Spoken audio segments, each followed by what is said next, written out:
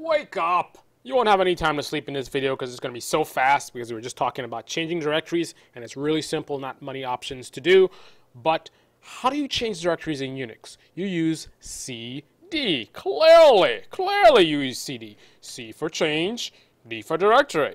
Now if I do CD with nothing else, it's going to take me to my home directory. Present working directory is my home directory, home Carlisle. If I go to the root directory by going CD /, now I'm in the root directory, confirmed by pwd, root directory. Now if I do CD with nothing else, it's going to take me to my home directory. There you have it. Now let's say we want to go to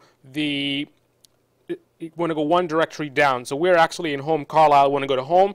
I can do CD .. and that's going to take me back one.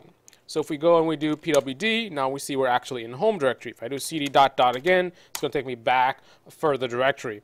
Now if I do CD, no options, take me to my home directory again. Now I can actually go CD .. to go back twice. So now we are in the root directory. So actually went straight to the root by going two directories back with a ... Every time we went ... we're going back one directory.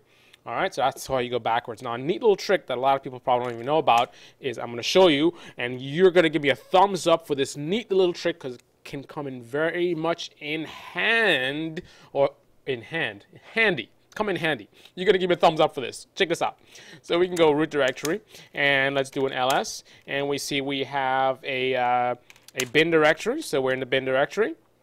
Now let's go back to our home directory, CD and nothing, and now how do we go back to the bin directory? And let's say bin directory was like a long directory, bin /mumbo /jumbo /rubbish / whatever.